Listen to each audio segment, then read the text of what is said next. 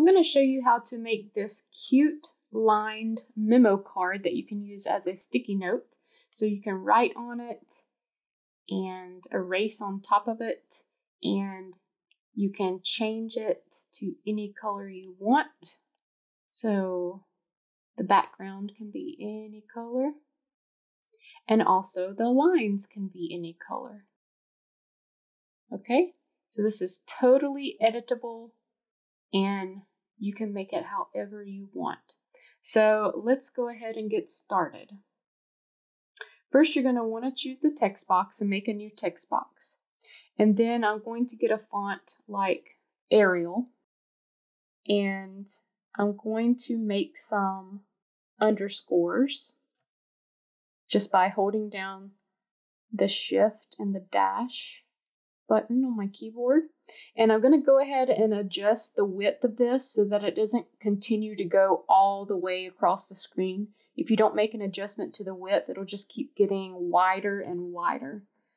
So as I make these lines, I'll tell you what we're going to do next is we're going to adjust the spacing between these lines. So don't worry about the color yet, and don't worry about how close together they are.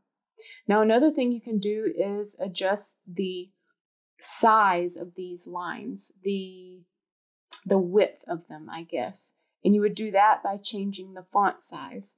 But I like thin lines, so I'm not going to change the font size. And now I think we have enough to work with. So I'm just going to go ahead and highlight all of this by hitting Control A on my keyboard.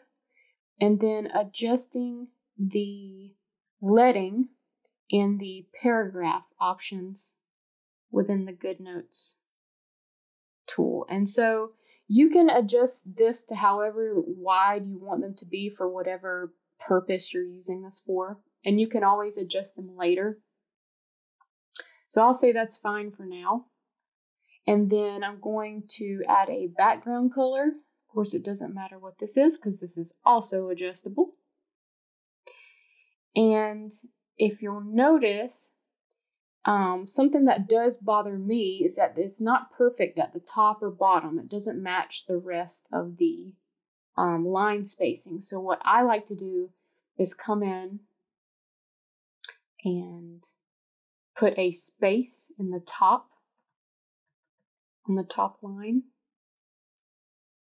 So I'm going to edit, go all the way to the top, and then hit enter, and then come back up and put a space, okay?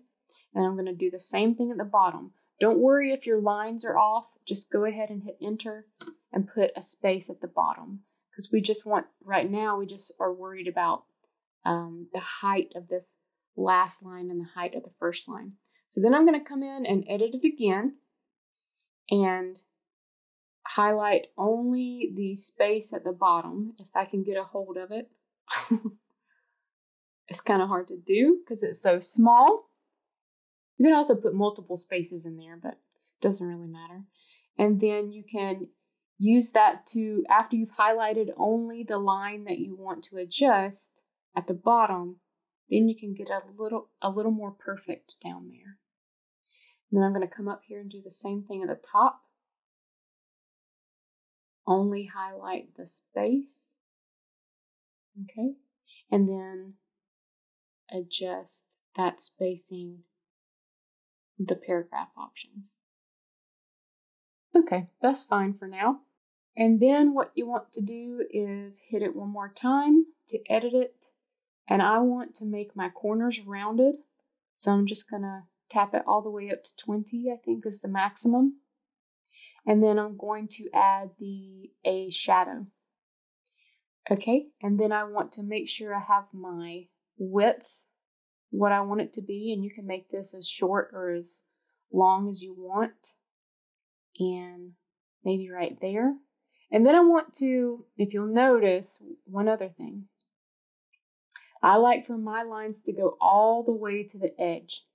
So as you are adjusting the text box, make sure that you pop it just to the edge of that line. There we go, so that it runs all the way to the edge. And now I do want to take a few, well, actually I want to add a few lines, a few underscores to complete that line at the bottom. So I actually like to add and delete lines from the middle, just so I don't get rid of my spacing at the bottom and at the top. I just do everything from the middle. So I'm going to add some more underscores to complete that last line. And that's it. Now we have a memo card that is totally adjustable in size and in color. So let's just, for fun, do this one more time. And this says text color, but an underscore is actually text. So in this case, we'll be changing the line color. Let's do a purple or something. And then come back into the background and maybe make it like a periwinkle, a light periwinkle. Cool. All right. So I hope you enjoyed this quick tip. You can always add these to your elements as well and reuse them if you want to keep those same colors and just adjust them later. Add them from your elements and just adjust the colors later. Enjoy! Hello everyone, I'm Brooke, and I make digital planners and notebooks. You can find my online shop at brookebot.com. If you enjoyed this video, please leave me a big ol' thumbs up by tapping that like button and subscribe to my YouTube channel so that I can bring you more videos like this in the future. Thanks for watching. I'll see you next time.